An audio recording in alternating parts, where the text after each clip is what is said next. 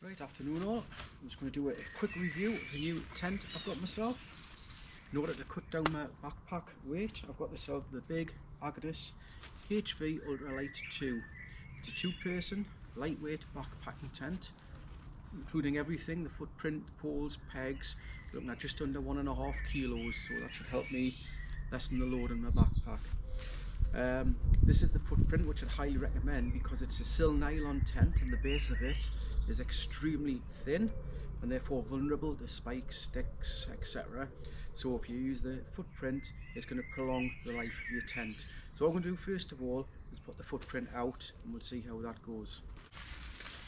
This footprint actually retails at around about £70, I think, but I actually got it thrown in with the price of the tent from a company called Elite Mountain Supplies. So it wasn't too bad a deal. It's all colour coded. You can see it's got red tabs on one end, grey tabs on the other, and that's just basically where your tent frame and your rain fly connects to. It's got a top and a bottom. The seams, as far as I'm aware, are upwards, so your basically tent sits on them. So let's get this laid out.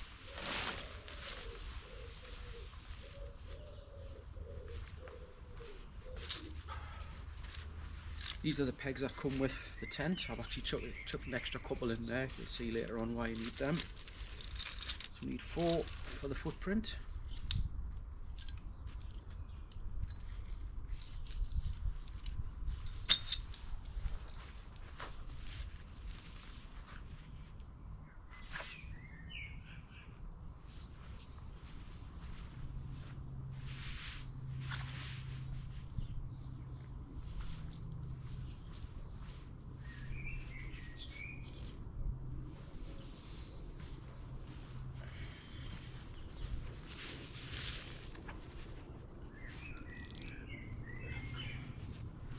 There we go, simple as that. That's it, ready for the tent to go on top. So we'll move on and do that step next. Right, the next thing to do is to get the poles attached to the ground sheet.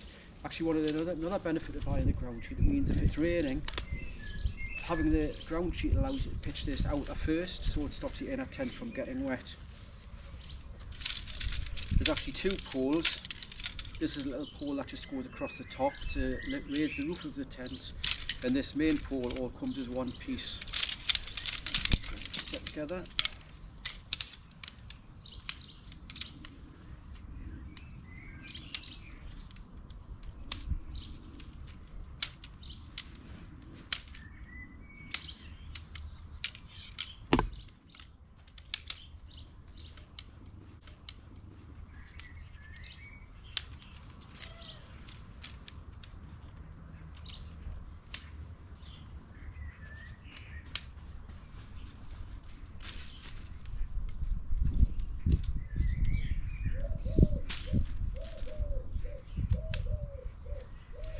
Like I said earlier, it's colour coded, so grey to grey, red to red. So let's get this put in.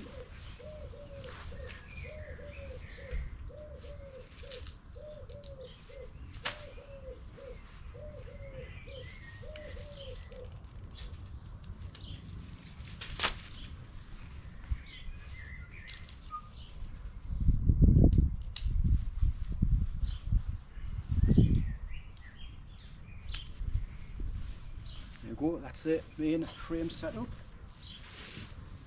So we'll just get the inner tent and get that attached to the frame. Extremely lightweight, extremely thin, which is great for keeping your loads down when you're out backpacking.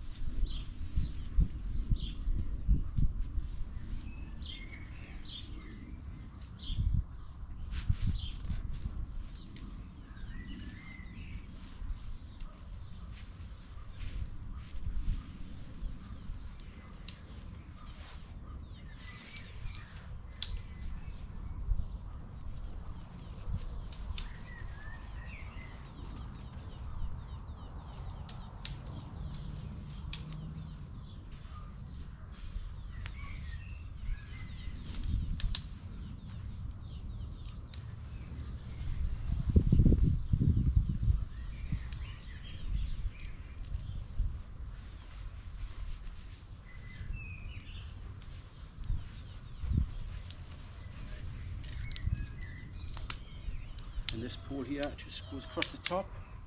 And what you've actually got, you've got these two little plastic loops where the end pushes into.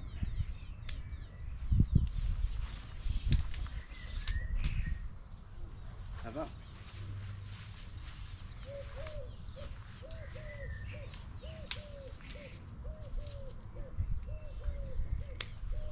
This final clip clips on the top. There we go, that's that done. Right, that's the inner tent pitched. As you can see, it just clips in on the corners into the loops like most tents do, and these clips here are where the rain fly clips into. Pretty sturdy. These are the clips that raise the roof, which gives you great headroom inside. It's nice weather, summertime. You can actually just pitch this by itself if you're not expecting any rain. But what we'll do now, we'll go ahead and we'll put the rain fly on, just to see how easy that goes. Again, it's all colour coded, red to red, grey to grey, pretty foolproof. Right, here it goes.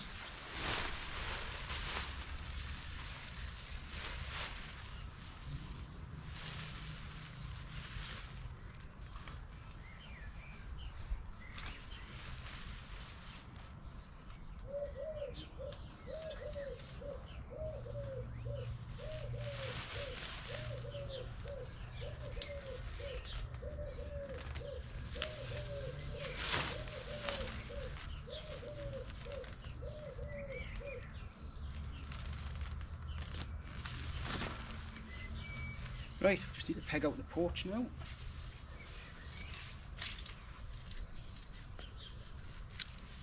Or the vestibule, whatever you want to call it.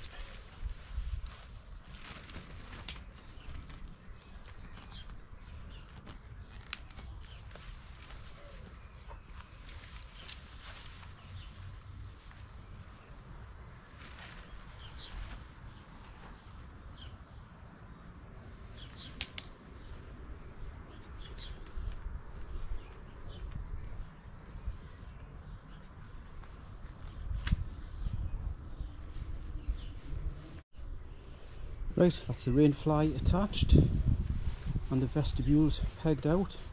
As you can see, it's a pretty simple procedure, just red clip to red clip, grey clip to grey clip. I kind of adjust these a little bit just to improve the tension. Right, what I'll just do now is open the front door or back door, depending on which way you put it around. It doesn't make any difference.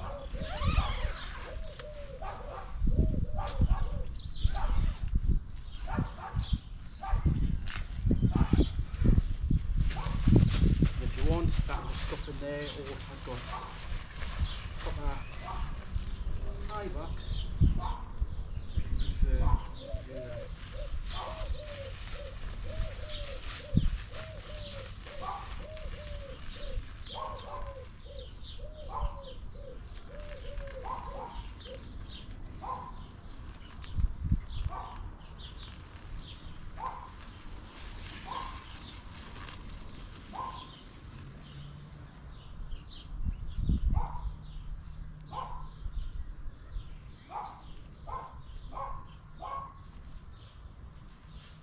Right, that's the door tied up, so open the inner.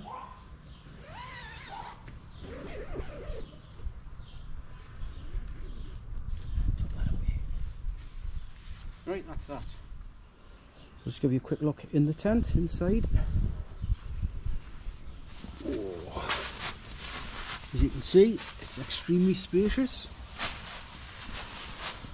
Lots of headroom. Got all that space above my head.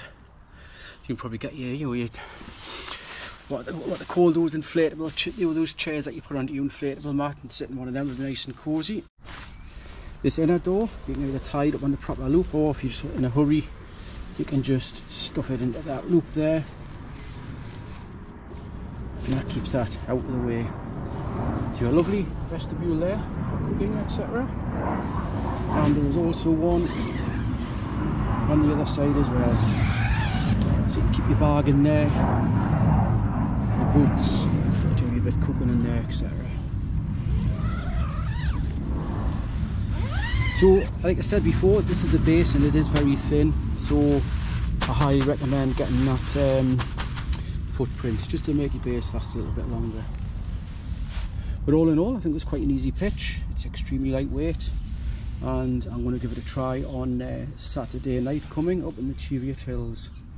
So we'll get a better look at it then out in its proper environment. One thing I'm going to show you quickly with this porch is how you can actually make this little bit of a shelter should it be raining, etc. I'll just go and grab my walking poles and show you that. Right, I've just grabbed my walking poles and put them in there to show you how the porch works. If you've got 2 pairs of walking poles with you, you can have one of these on each side. As you can see, it makes a great spot for socialising or cooking. Could easily get your stove in there as long as you haven't got the flame too high. So let's have a look back outside.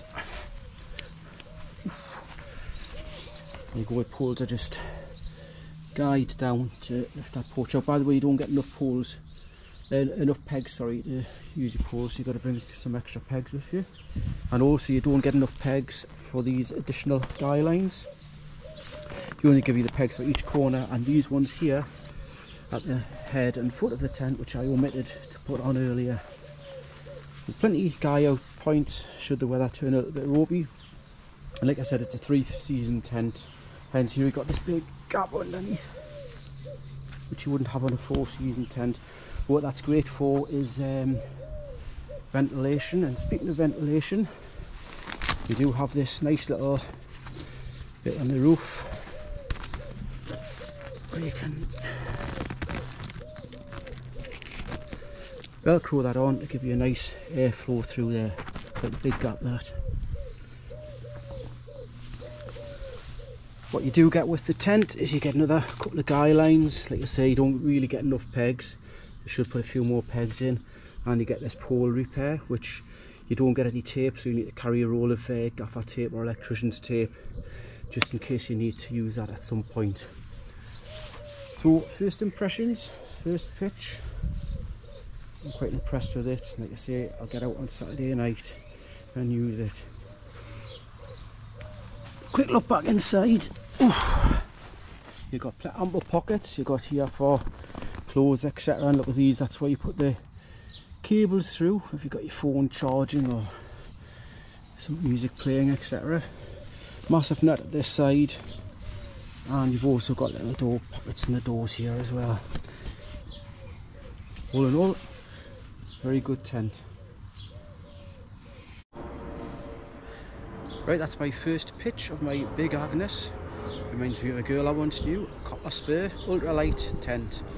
As I say, just under 1.5 kilos, fully laden, so excellent if you want to lessen the load when you're out backpacking, etc. I'm going to give it a try at the Cheviot on Saturday night, and I'll do a video then and I'll let you know how it goes. Not a bad price this tent actually. As I say, it's 3-season, and I got this including the ground sheet for £440 from Elite Mountain Supplies. They had a special offer on where they're throwing in the ground sheet with the price of the tent. So thanks Elite Mountain Supplies. I'll give you guys a shout out on the video when I do the camp on Saturday night. Right, brilliant. As always guys, thanks very much for watching. If you like the video, please click on like, and please subscribe to my channel. See you next time. Bye.